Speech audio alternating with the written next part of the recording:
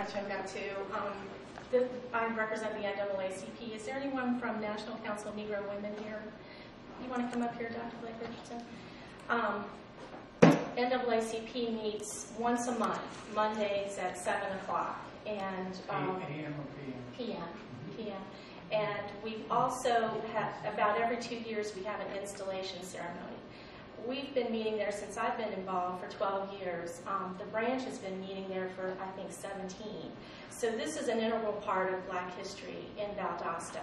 And the NAACP, just like every other group here, we donate to the library boosters, and we support the library boosters because we feel that this is an integral part of our community, the Southside Library, and we want to support and help it in every way. And when we've had our installation ceremonies, Judge Council has been there, other judges in the community have been there. I mean, those have been held on Saturdays, and they let us bring food in, but we are like what Mr. Jenkins was talking about. We sweep, we clean, we make sure that we leave the facility in better shape than we found it. And we're very cognizant about that key and about what that means. But I hope everybody here understands that the main library is totally shut off and everything is locked. And the only part that we're talking about is the meeting room and bathrooms.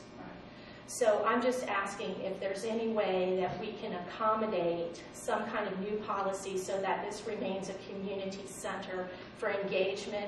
We want to keep supporting the library boosters, but it's going to be hard to do that if people start feeling like we've been kicked out of a place that we really have tried to do everything we could. And if you can come up with something like, you know, charge us a minimal fee that would go to having I don't know, a security person there or something. I mean, there's got to be a way that we can work this out. And